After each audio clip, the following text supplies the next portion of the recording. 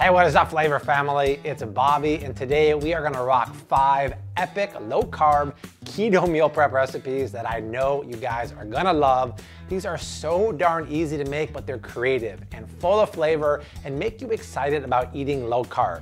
So whether you're on keto, you just started keto, you want low carb recipes, or you're looking for healthy, clean eating for the new year, we're gonna hook you up. But before we get to these recipes, hook me up and subscribe to my channel, because every week, come on, we're rocking out some of the best, most tasty recipes on YouTube, and I would love for you to join the Flav City community. All right, the first recipe is quite possibly my most popular and my favorite keto recipe I've ever made. The flavors are off the charts. It's Moroccan chicken stew with olives and roasted peppers, served with a golden cauliflower rice with citrus and coconuts. Forget about keto. The flavors on this are next level for any kind of recipe. It's really delicious and easy to make. Here's how you do it. Start off with 10 boneless and skinless chicken thighs. To make the Moroccan spice rub, add 1 teaspoon each of smoked paprika and ground cumin to a small bowl. Go in with half a teaspoon of ground coriander, a 1/4 teaspoon of ground cinnamon, and an 1/8 teaspoon of ground cloves. First, season the chicken with a generous pinch of kosher salt, then half of the spice rub.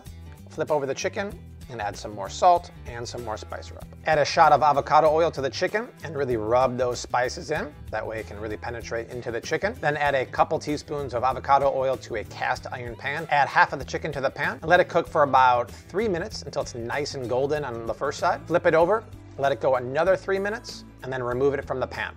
It's still raw at this point, but it's seared and crusty. To build the base of our chicken stew, add another shot of oil to the same pan.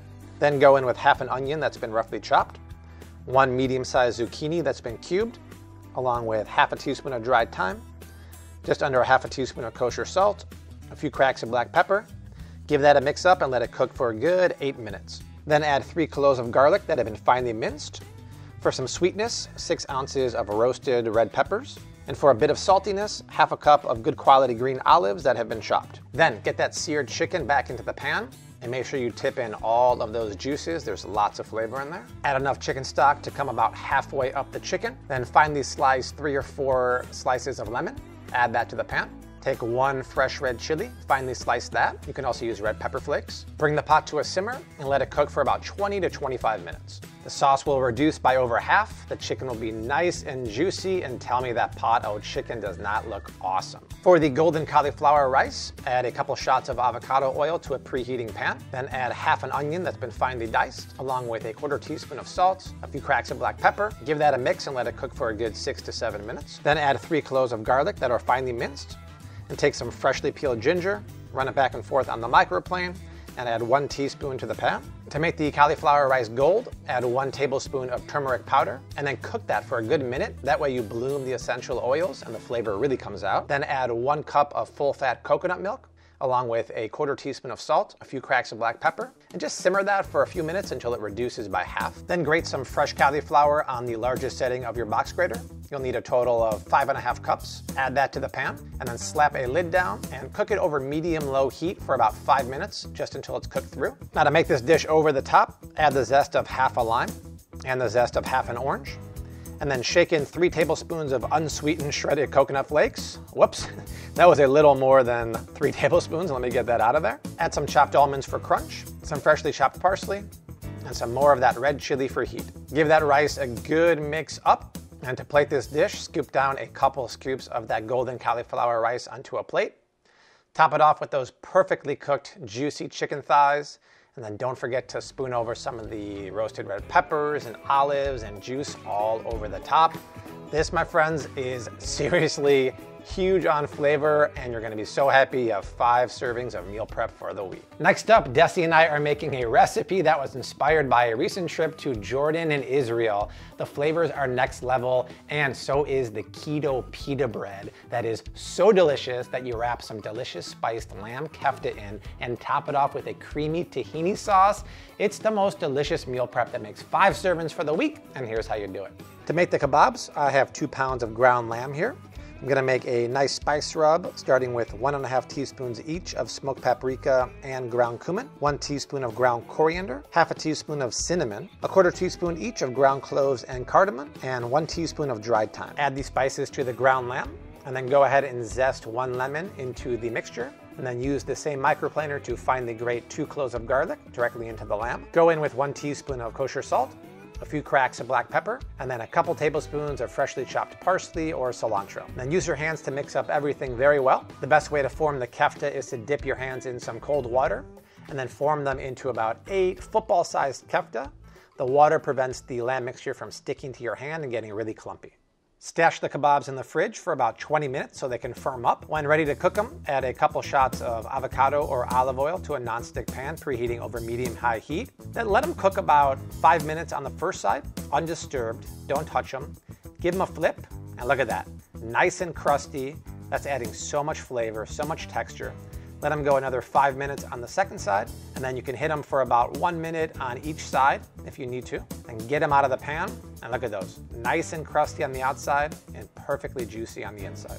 Now Dessi is gonna make the keto flatbread by lightly whisking 2 eggs in a bowl, and then adding 2 teaspoons of baking powder and a half a teaspoon of kosher salt. Then add 2 cups of finely grated low moisture mozzarella cheese. You can buy this at Trader Joe's. Mix it all up really well. Then add 1.5 cups of almond flour. Mix it up really well, and then form it into a ball of dough using your hands. Transfer it to a board, and then cut it into 5 equal pieces. Place the dough rounds in between 2 pieces of parchment paper, and then use a rolling pin to roll them out into 5 thin pitas, about 1/4 inch thick each. Sprinkle a little bit of dried thyme on top. Transfer them to a sheet tray and bake them in a 400-degree oven for 10 minutes until golden brown. And just look at those flatbreads. Golden brown and delicious. You can see that bubbly golden cheese, and it's nice and soft and pliable. Last up, let's make the creamy tahini sauce by adding 1/3 cup of runny tahini to a small food processor. Squeeze the juice of 1 lemon into 2 cloves of garlic that are finely grated, and then add that to the food processor. Blend it all up, and then add some ice cold water. The cold water will prevent the sesame seed paste from turning bitter from the heat. Add enough water to make it loose, but still thick and pourable, and that's what you're looking for. That kind of texture right there. To plate this dish, lay out one of the keto pita breads. Smear over a good amount of that creamy tahini sauce. Grab one of those lamb kefta.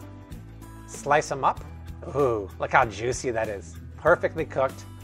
Give it a rough chop, and then put it on top of the pita.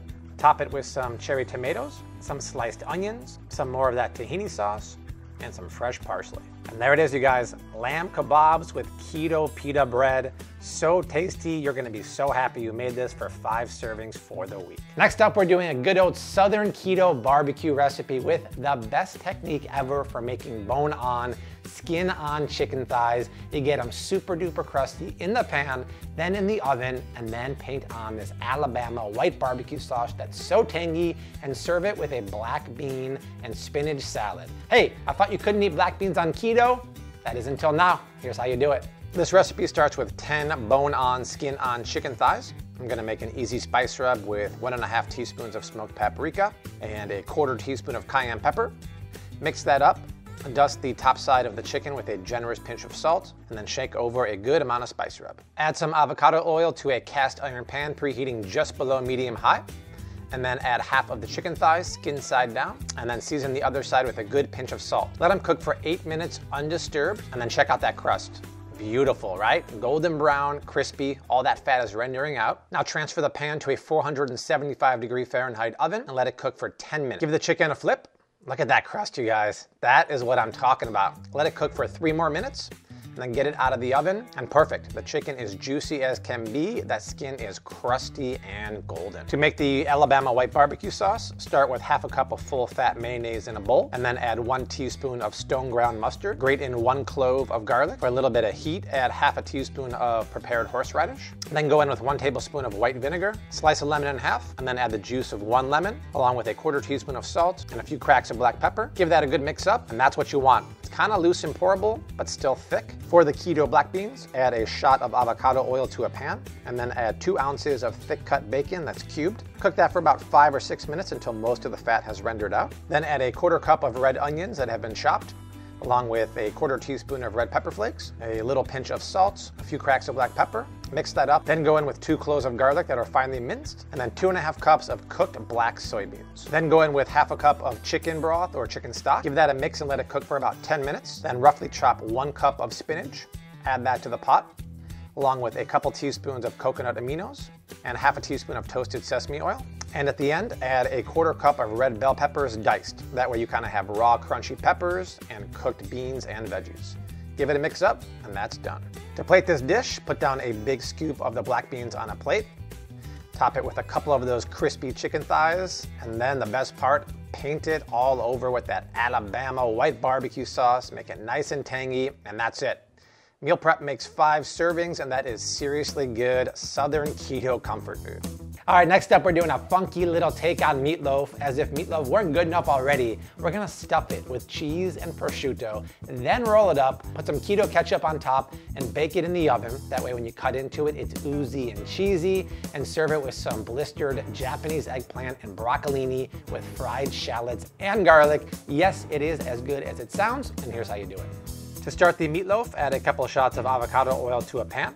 Then add half an onion that's been diced and 1 green bell pepper, along with a half a teaspoon of salt and a few cracks of black pepper. And then add half a teaspoon of dried thyme. Give that a mix up and let it cook for a good 8 to 10 minutes. Meanwhile, crack in 2 eggs to 2 pounds of ground beef. Grate in a 1/4 cup of Parmesan or Pecorino Romano cheese. And then add just under a teaspoon of kosher salt, a few cracks of black pepper. Now add a few cloves of garlic that have been minced to the pan with the veggies. Once the veggies are soft and wilted, go ahead and add that to the meatloaf mixture. It's okay that the veggies are hot. We're gonna bake the meatloaf immediately. Now this is a job for Dessi because it requires some skill. You have to flatten out the meatloaf mixture into a 9 by 10 shape. Do that on a piece of parchment paper. Then take a 1/4 pound of sliced prosciutto and lay that down. And then top that with 5 ounces of sliced provolone cheese. Just shingle it right over the prosciutto and then tightly wrap it all up using the parchment paper as a guide. And then pinch off the ends, make sure they're closed, and pop it into a meatloaf tin. Spoon over as much sugar-free keto ketchup as you want, and then pop it in a 350-degree oven for 75 minutes. Meanwhile, we can get onto the veggie side dish. Add a good pinch of salt to a pot of boiling water, and then add 8 ounces of broccolini and cook that for just a few minutes. Thoroughly drain the broccolini, and then chop it into large bite-sized pieces and set it aside. Then add a couple tablespoons of avocado oil to a large nonstick pan. Then add half a teaspoon of mustard seeds. And then finally chop some shallots and thinly slice some garlic and add that to the pan and let it fry for just about 1 to 2 minutes. That way it infuses the oil with that yummy flavor and it gets nice and crispy, and we can garnish with that later on. Next, chop 1 large Japanese eggplant to large bite-sized pieces and then add that to the pan with the infused oil along with the broccolini. Cook the veggies for about 7 or 8 minutes until they're nice and charred on the outside. Once that meatloaf has been out of the oven and cooled down for about 20 minutes, let's cut into it. Perfect. You can see that cheese and that prosciutto, and the meat is perfectly cooked. Let's slice a couple pieces. Man, so juicy. Put that down on a plate along with a big healthy scoop of the veggies, and then top it off with those crispy shallots and garlic, and it's done. This meal prep recipe makes 5 meals of serious comfort food, and you're gonna love it. Last up, we're making a keto burrito bowl. And trust me, they don't have anything like this over at Chipotle. It's al pastor spiced pork chops over a bed of Mexican dirty cauliflower rice topped with all the fixins. It's everything you want for lunch or dinner, and here's how you make it. Start off with 5 boneless pork chops, about 5 ounces each. To make the spice rub, add 1 teaspoon each of smoked paprika, ancho chili powder, and ground cumin to a small bowl, and then give that a mix up. Dust over a good amount of kosher salt on the pork chops, and then half the spice rub. Flip them over, do some more salt and some more spice rub, and then just drizzle over a little bit of oil. Let the pork sit at room temperature for 20 minutes so they're not cold. Add a couple shots of avocado oil to a preheating cast iron pan. Add the pork chops to the pan and let them cook 4 to 5 minutes undisturbed. That way the spice crust can really form. Give them a flip over, and that's what I'm talking about. Look at that beautiful crusty crust. Let them go another 4 minutes and then get them out of the pan. Do not overcook pork chops. They get dry really easily, and these look crusty, juicy, and perfect. To start the Mexican cauliflower rice, add a couple shots of avocado oil to a preheating pan. Then go in with half an onion that's been finely chopped, along with a 1/4 teaspoon of red pepper flakes for some spice, and a 1/4 teaspoon of salt, a few cracks of pepper, and then mix that up and let it cook a good 6 or 7 minutes. Then go in with 2 cloves of garlic that have been finely minced, so add a teaspoon each of ancho chili powder, ground cumin, and smoked paprika to the pan. And then cook that for a minute We want to bloom the essential oils in the spices and really bring out the flavor of those spices. Add a 1/4 cup of chicken stock or water to the pan, and then grate 5½ cups of cauliflower rice on the biggest setting of your box grater. Add that to the pan and give it a really good mix up.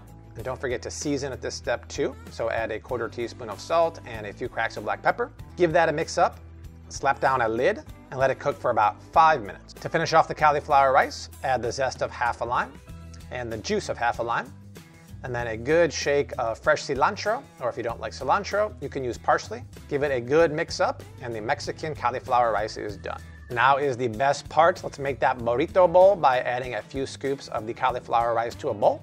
Then add some shredded romaine lettuce and some chopped tomatoes. Place the pork chop on top of the burrito bowl. Shake over a few more of those tomatoes.